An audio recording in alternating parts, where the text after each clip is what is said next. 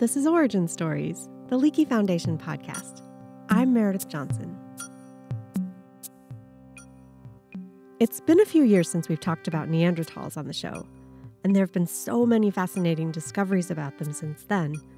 I thought it was time for another look. Neanderthals lived for hundreds of thousands of years across a wide swath of the world, from what's now Israel to what's now England, and they adapted to live in all kinds of environments and through multiple dramatic periods of intense climate change. Early prehistorians had little more than stones and bones to work with as they tried to piece together the story of the Neanderthals. But today's researchers work in ways those early prehistorians could never have imagined. Increasingly advanced technology and methods like ancient DNA research, proteomics, and 3D imaging are giving us a whole new window into the world of the Neanderthals. Much of that research over the past 50 years has been supported by funding from the Leakey Foundation. Our guest today is archaeologist and author Rebecca Wragg Sykes. Her new book, Kindred, Neanderthal Life, Love, Death, and Art, synthesizes more than a century of research on Neanderthals, from the first Neanderthal fossil discovered to the most up-to-date and cutting-edge research, revealing a vivid portrait of one of our most intriguing and misunderstood relatives. We connected over Zoom to chat about her book. Rebecca, thank you so much for joining us. Thank you very much for having me here. So, in your book, you use an astounding amount of research on Neanderthals in a way that brings them to life for the reader. You've clearly spent a lot of time thinking about Neanderthals. Yeah, maybe I'm a bit obsessed. It's a great privilege to be able to do this work professionally as an archaeologist. And my PhD was on British Neanderthal record, which compared to the continental record is pretty tiny, but there's still nothing like actually being able to hold objects from 50, 60,000 years ago in your hands. So that was a kind of a wonderful introduction to Neanderthals. But then after my postdoc in France, I realized that there was this other thing in me urging to come out, which was to write about and to share all the knowledge that we have as archaeologists that just doesn't really get out there. That's what I wanted to do with this book, is to really communicate to people just the jaw-dropping amount of stuff we can know about Neanderthals, even from so long ago, and with such tiny vestiges of preserved remains most of the time. It is really astonishing. So the archaeology of Neanderthals goes back a long way. The first human fossil ever known to science was a Neanderthal. So that's a lot of research to bring together to tell a story about Neanderthals. Could we start by talking about the big picture of Neanderthals? Yeah, I think in terms of really imagining Neanderthals and positioning where they sit in the grand scheme of human origins and our deep history, when they were first discovered in 1856, or first recognized at least, because there were earlier fossils found, but they weren't really understood. There were already debates quite early as to, was this some kind of missing link between us and the, other ape species? And although there was a lot of debate at the time, it was recognized by biologists, including Thomas Huxley, that no way is this some kind of midway creature. This was very close to humans. Yes, of course, there are anatomical differences, but it's not halfway between us and a chimpanzee, which was what was being compared in those early publications. And yet, I think people wanted to place them in that zone of not really a human in terms of living complex hunter-gatherer type life ways. I think they were always being pushed into a much more bestial role until well into the first decades of the 20th century. Even then, there were definitely dissenting voices, but I think what really started to change in how we understand the way that Neanderthals actually lived was when the attention started shifting away from their bodies towards the things that they made. And to be fair, it wasn't until probably 4 decades after they were initially found that people even realized that there were stone tools associated with them. So they had the skeletons for a long time. And then they had other sites where there were the stone tools, what we call lithics, with no fossils. And it took all that time to the 1890s until the Neanderthal remains were found in association with stone tools. And at that point, suddenly they had a culture.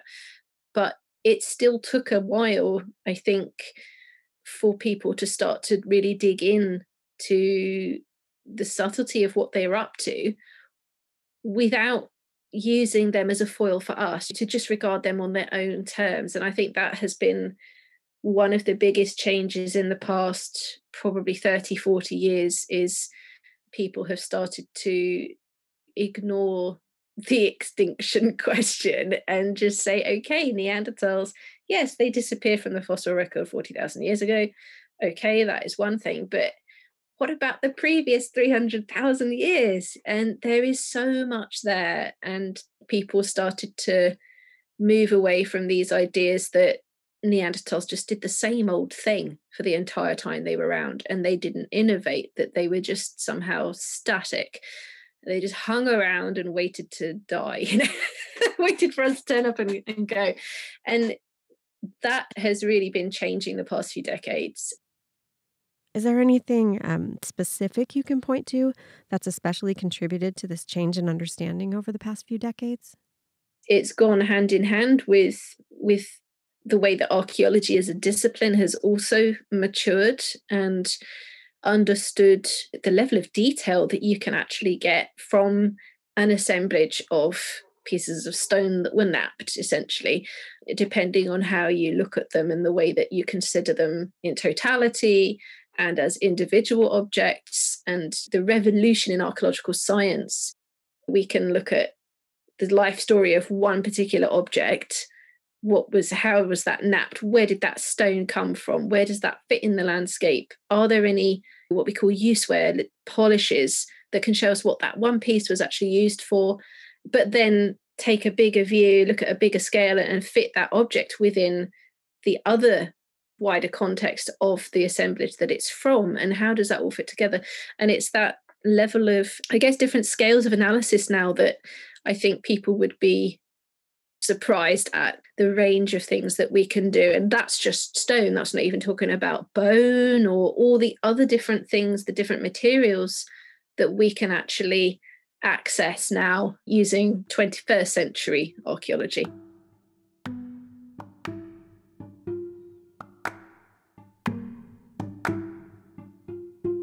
Rebecca says this new knowledge about stone tools and assemblages of artifacts tells us a lot about how Neanderthals made a living and about their relationship to the world around them.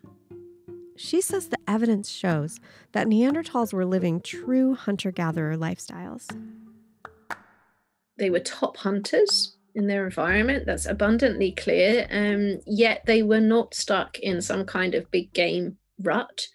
They were able to assess what was in the environment they were in, whichever kind of environment it was, whether it was cool steppe, tundra, or warm Mediterranean forest. And if that means in one area you've got reindeer and mammoth, and in another area you've got red deer and boar, they were able to adapt to that. And as well, even smaller game, we can see rabbits and birds, seafood. So the notion that they were some kind of beta version of hunter-gatherers just doesn't really hold up. So I think that's one thing that really modern archaeologists understand, that Neanderthals were following their own pathway. They're not on our lineage, although there is interbreeding. They're on their own pathway, but it is the pathway of a sophisticated hunting and gathering evolutionary niche, definitely. And we should expect that, because if you look at the long-term context of where Neanderthals fit in human evolution, they are remarkably close to us chronologically. If you go all the way back to the first stone tool technologies, we now know that is 3.3 million years ago. That's hugely distant.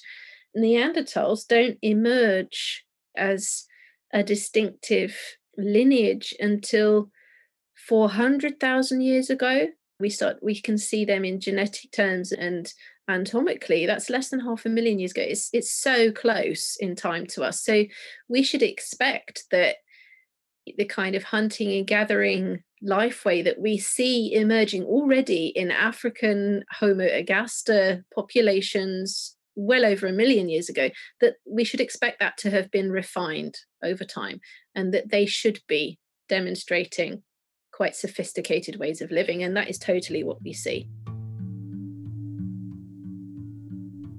This kind of sophistication shows in their stone tools and also, remarkably, in the way they worked wood to make things like spears.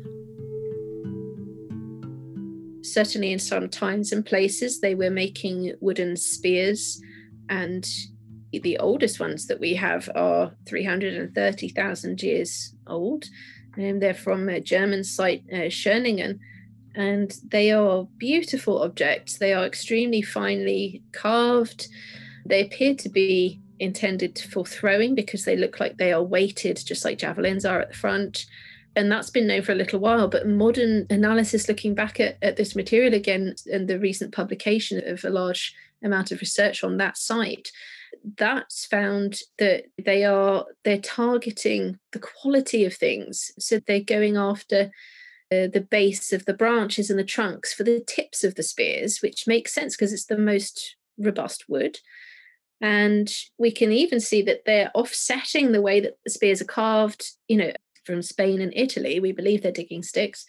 And in that case, they're using very similar woodworking techniques. They're offsetting it again, but also they are choosing a different wood, the hardest wood available in that environment, which was boxwood, which makes complete sense because if you've got a digging stick, you're just bashing it all the time and you want it to last and to be robust. And yes, okay, people they might think, oh, spears, they're a bit more sexy, a bit more interesting than a digging stick. But a digging stick is perhaps the thing that's going to get you dinner on the day that you miss your quarry hunting. So you have to put as much care into these objects, and that is exactly what we see. There's also a lot of new research on what the Neanderthals were finding and choosing to eat when they used their digging sticks and hunting spears. Depending on what environment they're in, they're always going to have different options, but it looks very much as if they are able to select the best of what's there in terms of the species that make most sense. But also when they've actually got the animal, they focus right in on the richest parts of the body, not just the meat, but for hunters and gatherers, you've got to have the fat and the offal with all of these other nutrients, micronutrients that your body really needs. And that's what they focus on. That's what they transport away from the kill sites, from the carcass processing sites. And this also echoes hunter-gatherers. We don't see some kind of scrum at the carcass like with wolves and hyenas, and you're lucky if you get a scrap. It's so much more systematic. Those animals are taken apart and then they're moved elsewhere to people waiting to have food provision to them. So what comes out of that is that resources are shared, at least for some members within that group. And that is the fundamental basis of how hunting and gathering societies work. Yes, there are some levels of social hierarchy, but it is actually much more about sharing of resources than not. And that is certainly the impression that we get from the Neanderthal record as well.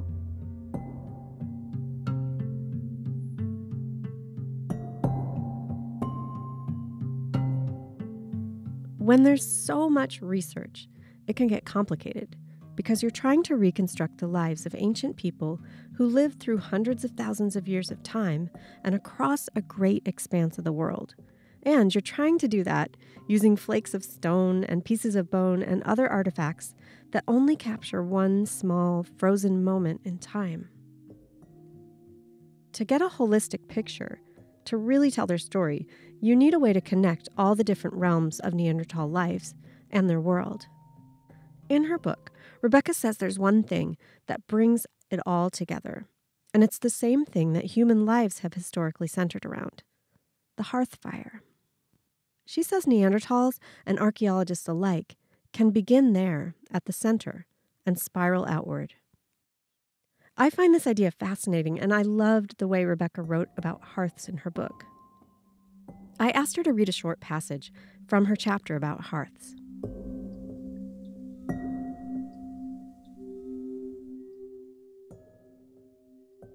Hearths are archaeological touchstones.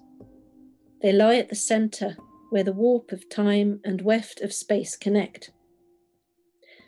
Like beacons shining through the fog of millennia and confusing haze of data, they offer anchor points precisely because they were also the cause for Neanderthal life.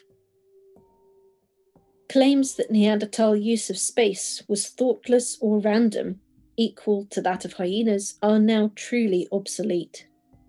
On the contrary, they were among the first hominins to create complex, intentional divisions of space, with a surprisingly familiar layout.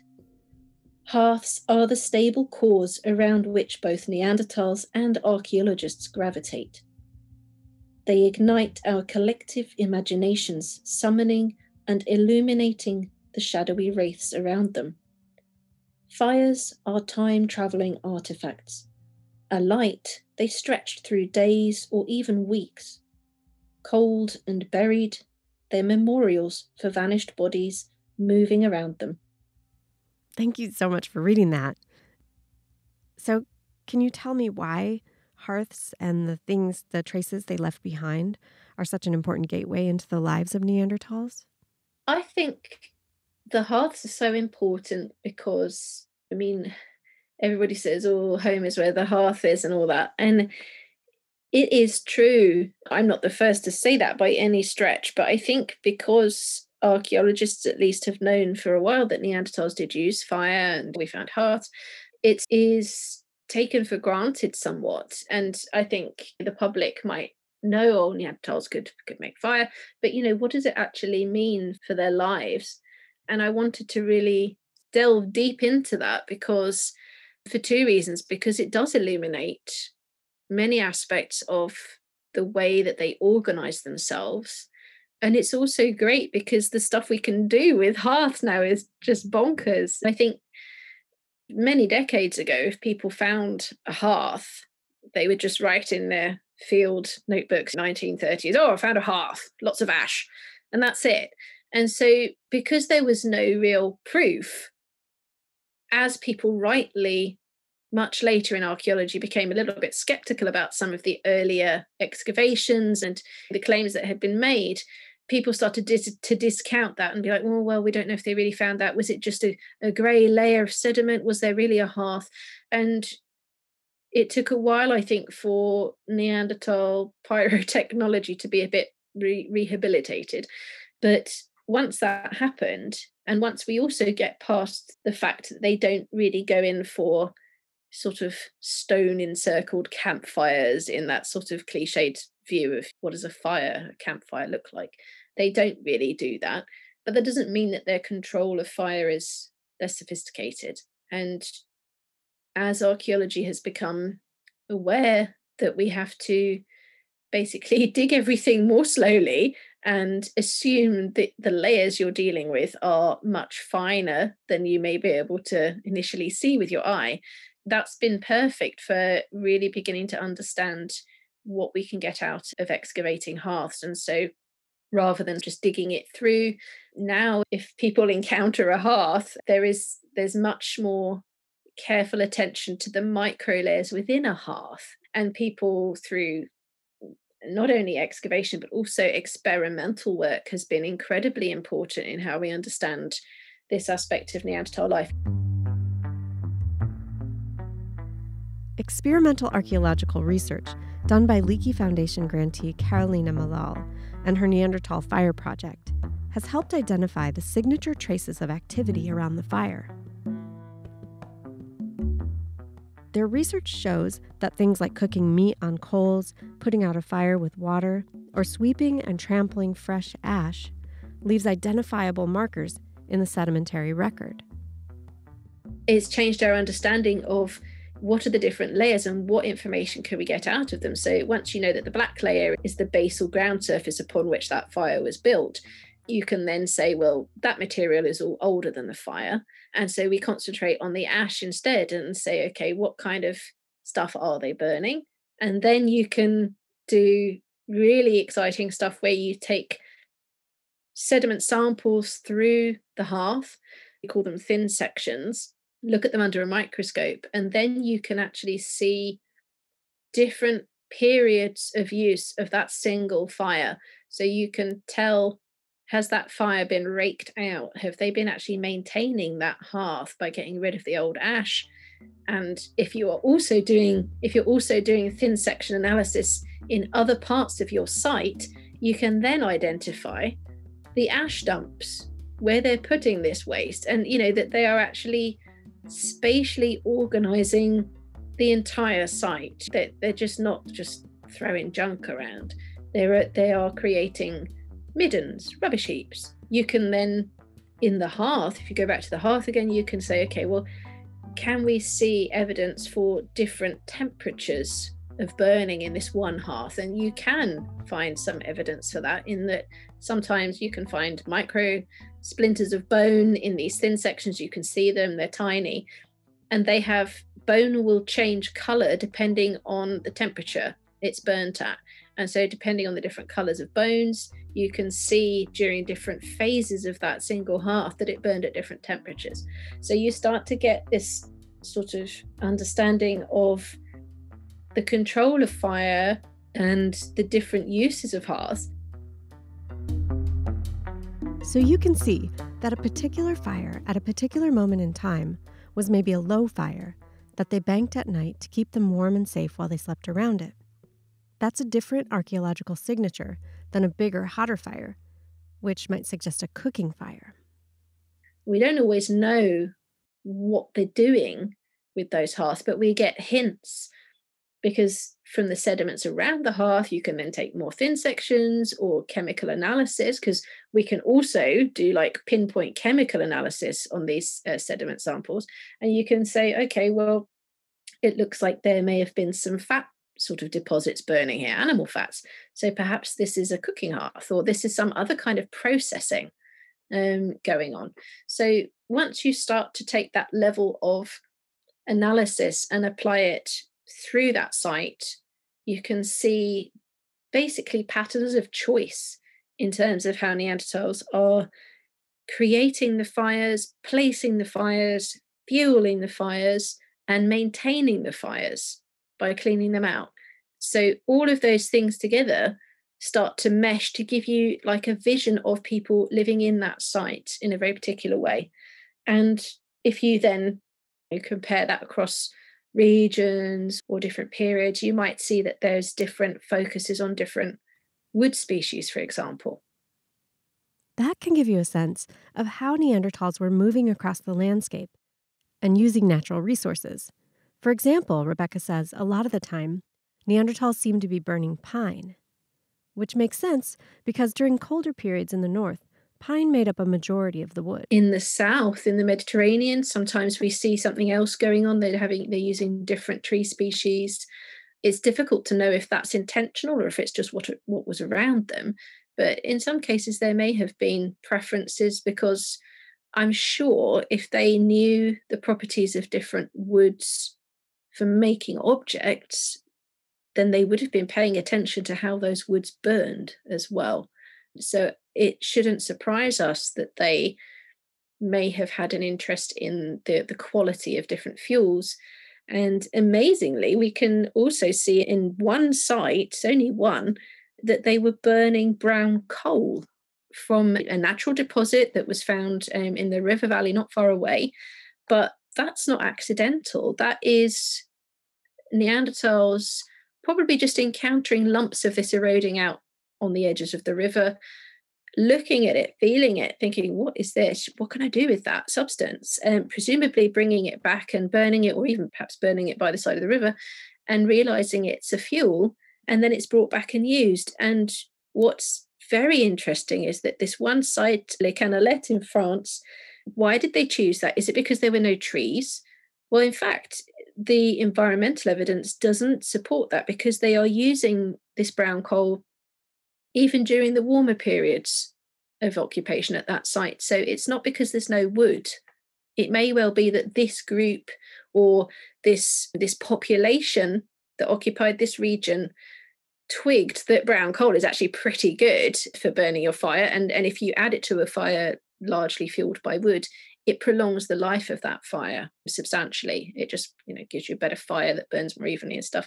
You can get higher temperature as well, but it does look as if there is a genuine sort of interest in that material and a continuing interest. We don't know if that was a tradition that was maintained, because we'd be looking at least centuries, if not millennia, and that's hard to argue if that really was a maintained tradition. But even if it wasn't, it suggests that whenever the Neanderthals occupied that area, even if it was new groups, they still had that same reaction to discovering this substance and the properties that it had, and understanding the benefit that it could give them in terms of how they manage fire. So there's so many different examples like that, not just from how they use fire, but all the other realms of the way that they interact with materials and work that into their lives. We see that all over the place. So if we shift our focus from the materials and try to imagine the people that were making and using them, if you imagine the Neanderthals sitting around the fire, what was their society like? Is there a way to know how many Neanderthals would have been gathered around a hearth? Yeah, so this is one of the hardest things to access about Neanderthals, and people want to know it because it's a very basic thing to imagine about them. Like, what did their groups look like? How many of them were there in a group? And there's different ways of trying to access that. First of all, if we look at hunting and gathering populations from recent cultures through historical, they almost never live in large numbers, in large densities. Typically, your average group that's active during the day together is 20 people, 25 people-ish, less. And also, they're fluid. A group of people who may be living together hunting in the summer may very well not be the same people who are doing things together in the winter. So there is fluidity in hunter-gathering cultures all over the place. So in that basis, we would never expect Neanderthals to be living in villages, really, in terms of the kind of environments that they had to support them. And so we would always expect the numbers to be relatively small. But, what it comes down to basically is, if you are digging a site and you have a large area, say, 60, 70 meter square surface, and you have 60 hearths visible on that surface you've just excavated, what are the relationship of those to each other? And that's one of the hardest things that we've been struggling with for a long time.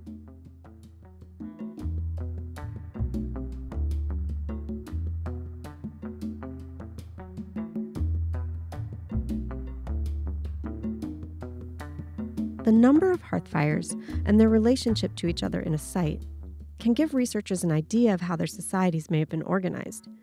When there's evidence of multiple hearths in different areas or in different stratigraphic layers, so in different periods of time, researchers can find clues to how the hearths and the spaces around them were used by meticulously excavating and plotting in 3D where every single thing was found, and by analyzing the stone tools and stone flakes and bits of bone that center around each hearth at the site. Looking for connections that might show how people were moving between hearths, how many times they occupied the site, and how many Neanderthals may have been using the space. The site with 60 hearths Rebecca mentioned is a famous site in Spain called Abric Romaní. It's a large rock shelter discovered in 1909. Archaeologists have found fossilized remains of Neanderthals there, and animals, and thousands of artifacts. With that many hearths and bones and tools, you can imagine it as a bustling home base for groups of Neanderthals. Other sites are smaller, with just a single hearth and maybe a scattering of tools and bones from maybe an ibex or a tortoise that was brought there. giving the impression of a place where just a few people were hanging out for a short period of time before moving on. In the larger sites like Abric Romani, there were more people there.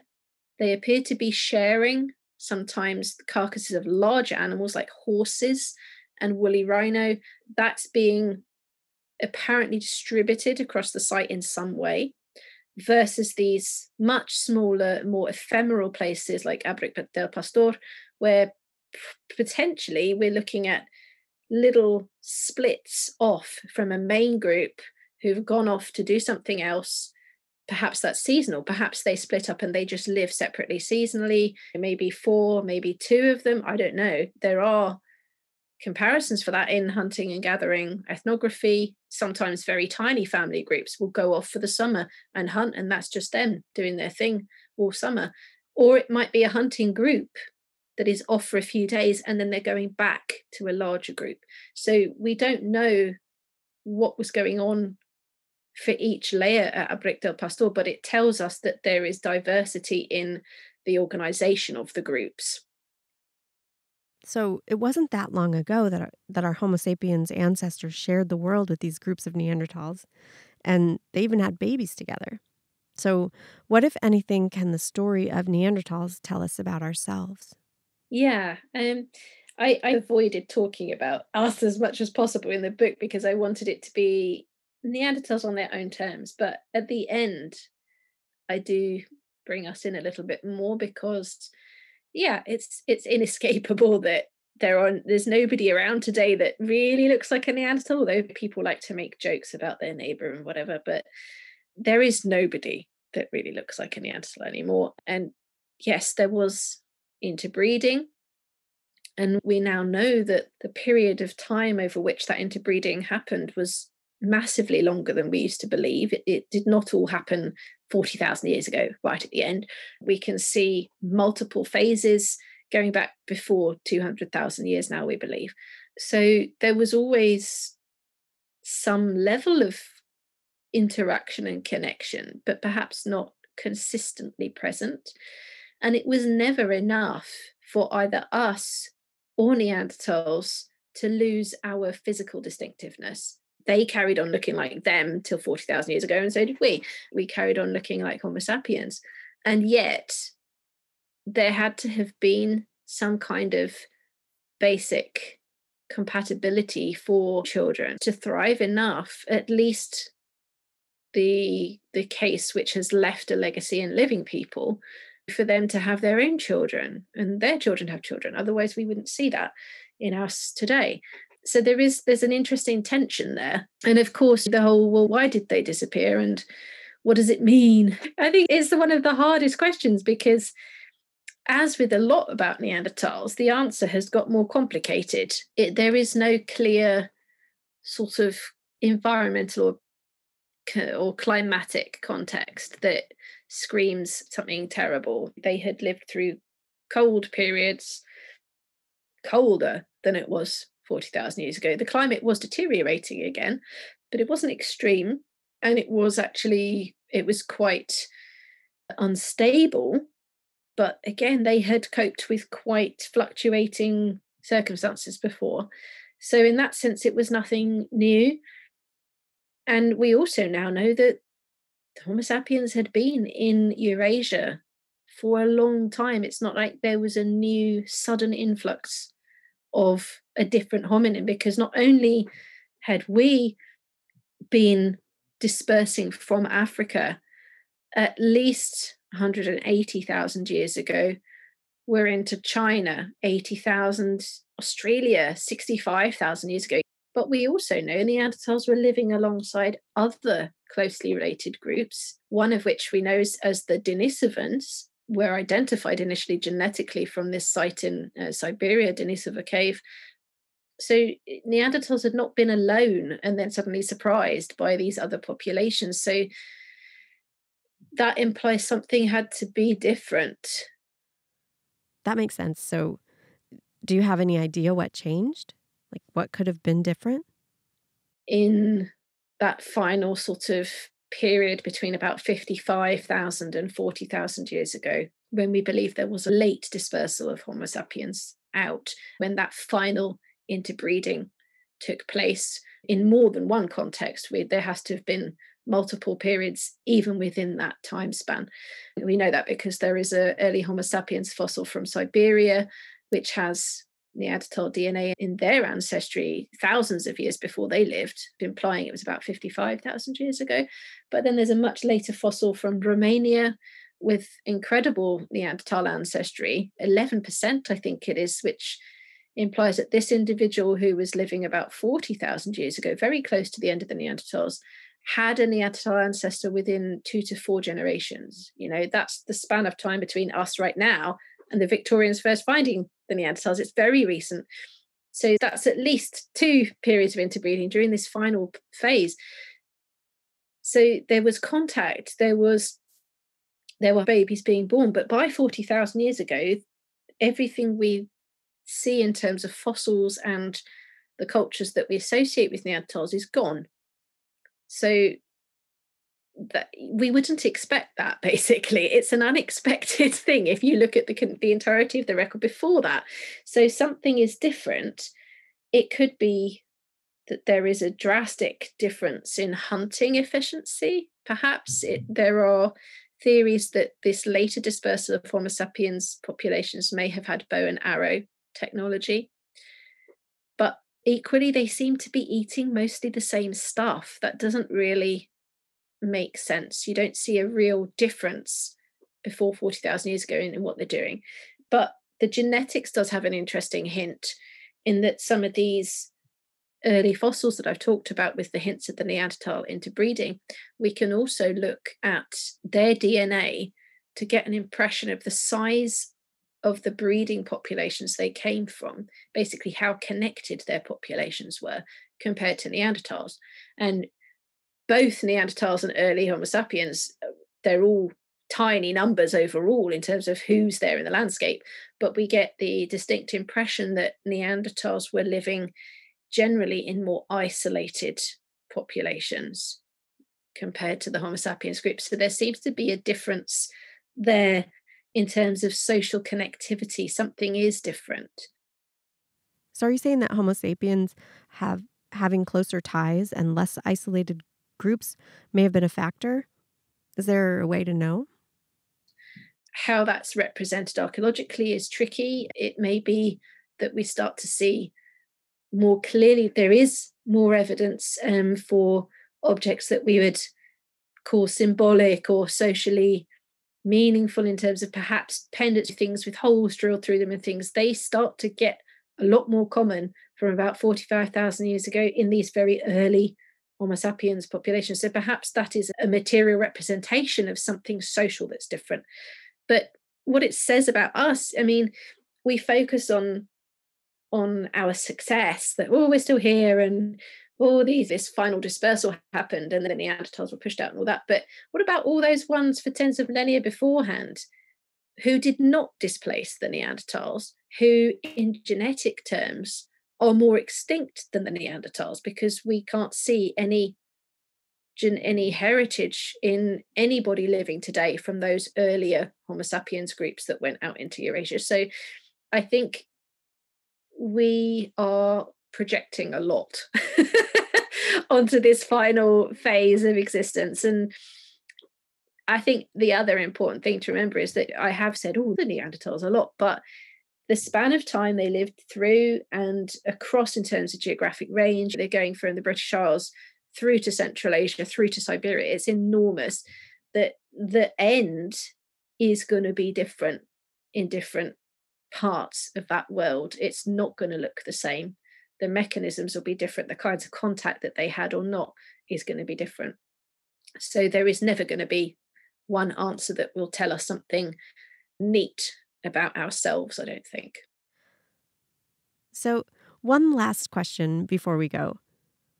What do you hope people will take away from reading your book? Yeah, I think I would like people to see the Neanderthals on their own terms, to forget about what happened 40,000 years ago or not, and just look at what they did, what they achieved, and the familiarity of their lives And of course, they're not the same as us, but I think I hope people will come away from this book feeling a connection to this incredibly ancient past. And there's complexity about who one calls one's ancestors. And yes, technically, most living people have Neanderthal ancestry. And in fact, potentially all living people do, because for sub-Saharan African populations, there may have been some Neanderthal input through connections with later Homo sapiens, that there is something there. But in terms of Neanderthals simply being people, other kinds of humans who went before and who we interacted with, who we made babies with, I think I would like people to feel or to at least find some kind of connection in this book, albeit with a past that might seem very alien initially. But when you really delve down into the archaeology, there is a lot that suddenly starts to appear familiar.